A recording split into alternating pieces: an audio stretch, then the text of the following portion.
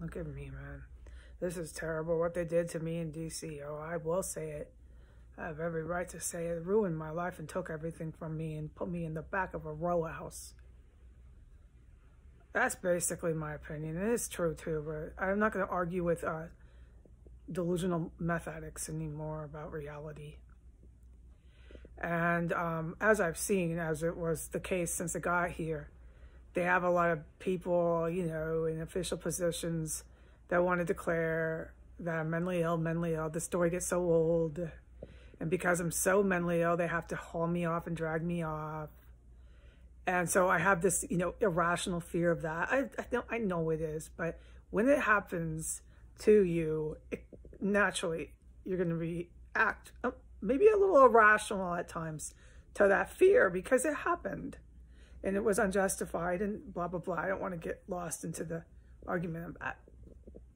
It's not really an argument, but whatever I'm trying to say. So I sit here today and I see that white lady and I got a green light. Go ahead, put her online, mommy. And I remember because I was a witness to all this, how fucking terrifying it was that night. And the people going off into the roof, into her side of the, yeah, dude, all the stuff I witnessed.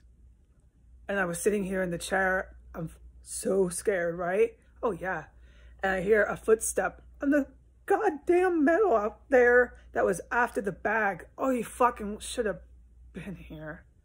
A bag went boom. I already docked it the day after. Good for me, I know. And the bag was heavy and it was filled with metal. It went like, so do I have to? I can describe what that sounds like, but please, can you do that part for me just right now? We can talk about this more in depth another time. Right, so a bag filled with metal went crashing from third floor down. Heard that. And then within a minute, I heard footstep on the metal. Clink. Someone was, oh God, fucking damn, I was so fucking scared in here. And I knew, do not look out no window, mommy. I'm so glad I didn't see anything. Oh, that's good. I know I'm smart, man. My street credo is great. Smart girl. But I heard and smelled everything else, okay?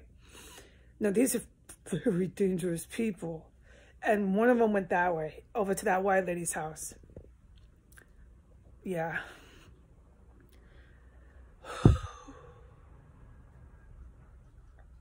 So, yeah.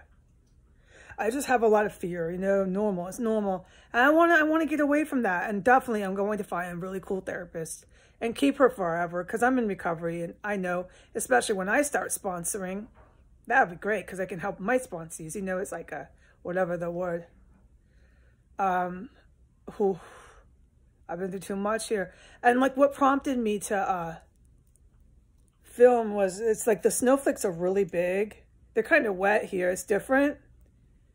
But the fact that it's snowing down here is really significant. And it's December. So this is a blessing that I'm trying to embrace and be present for. I'm going to work on that today. Although I'm pretty much overwhelmed with my feelings today. It's going to be normal to feel that way, to be like, they feel intense, and I'm, you know, in this house still, and oh my God, they're emailing me, and they're hustling me for money, and they're in the pipes in the bathroom, looking like leaving the rug. Like this shit is so fucking horrible here. So, right, how do you not get caught up in your emotions? Well, you can try. That's all I know, to try. And it's just good too. Whether I do it or not, at least I tried. And I'm going to spend like 5 minutes to be present and to whatever the word I just used, to notice how big the snowdrops are, snowflakes. And the fact that it's happening in DC and that it's happening in December, and that this is a blessing from God. I choose to call it Ra. And Ra understands I'm perfect in his eyes with how I just said I feel, and I have to force myself to be present for this. He understands that. And that's all he wants me to do is just try. Because no matter what is going on with me, right? It's okay. We all have the right to feel and think what we feel. But he's going to do what he does too. And he is blessing this city. And it's coming down in the weather. It's manifesting itself. I choose to believe that. And I need to try to be present for that because I want to remember it. So I'm going to take a picture not of cars and weird people. Let's call them weird, right? No. I'm not on this case, all right? I can call them whatever I like. I'm a witness. Let's remember that. But let's try to not get all wrapped up in this right now. I'm going to take a picture of something else, like maybe the tree, Keith Squirrel with the... Because I want to remember this day and this blessing that DC is getting. And this should be, if there's anything that anyone hears from this video, just remember that we are with, I call it Ra, with Ra. He is with us. And it's manifesting in the weather. And December is a very special month. No matter where you are. All right. So with that lecture, I do have a rational fear. I've been through too much trauma here. And when I go out, I documented for the bosses, all the stuff, which is traumatic for me after long enough and enough of it. But you still got to do your job, right? And at this point, what I shared in writing this morning was how I truly feel. You know, when I do get out of here, oh, fuck yeah, I'm finding myself, sorry, my profanity is going to happen. I'm finding myself a nice lady therapist who's got, like, the credentials, all right? And I'm going to pray and meditate on what one, and Jesus will guide me to what lady. And I'm going to keep her, and if the relationship eventually is time to change, I'll change therapists. But I don't think so. I think it'll be fine, you know? I'm not a therapist hopper. But you can always change a therapist, dude. It's not a marriage. I mean, sometimes the therapist goes and does other things. So it's just whatever. Okay? But I want to tell people that in case they're looking to do the same thing, giving them some tips on that and how to approach this if they're new to it.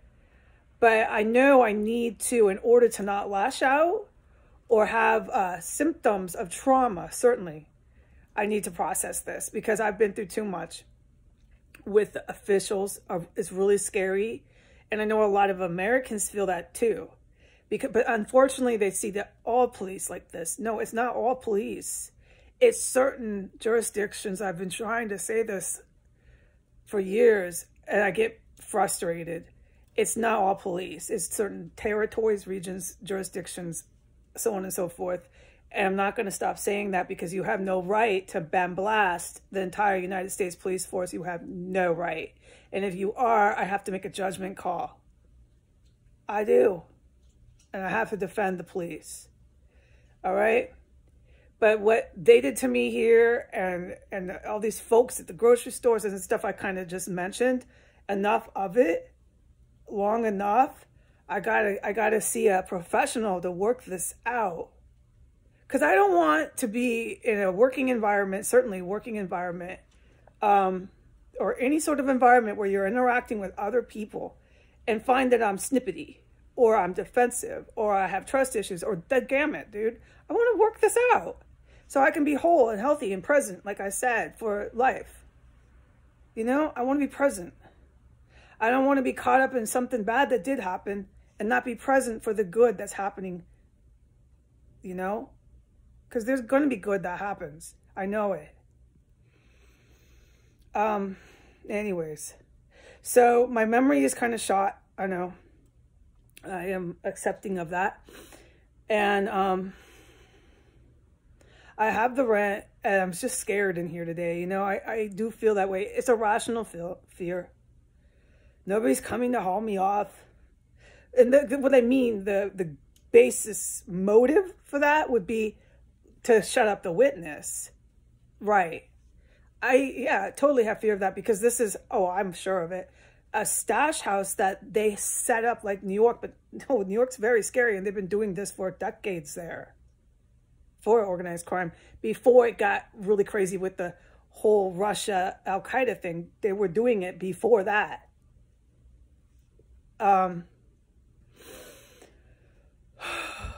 So they know about protecting whatever they call this with the federal attorneys, probably have a different term for it. But they know how to protect houses where they do illegal stuff, okay?